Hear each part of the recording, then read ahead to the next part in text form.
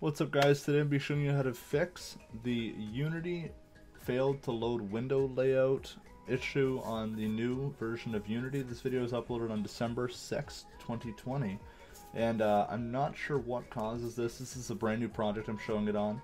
So you can see no matter what button you press, it doesn't really do anything. So I just ended up quitting out of this. You want to go to the bottom right of your taskbar and you want to actually exit the Unity hub as well. Just make sure you have nothing of Unity open. I don't know if this is critical, but I just know I did it this way and it worked without issue. So next you want to go to your Windows hotbar, use %appdata and find the Unity folder, not the Unity hub.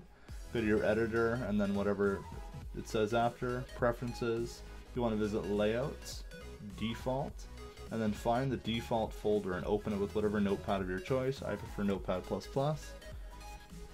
You'll want to copy all of the text in this folder, the default.wlt folder, so hit Control-C and copy that, and you're safe to just exit out of that. And next you want to go where your project is saved.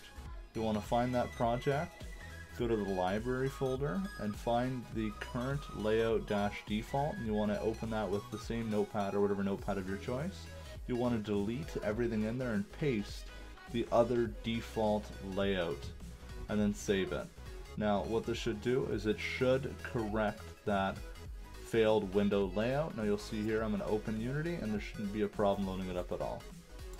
Thank you for watching, and I hope this quick little tutorial was able to fix your problems. Have a good one and enjoy your developing.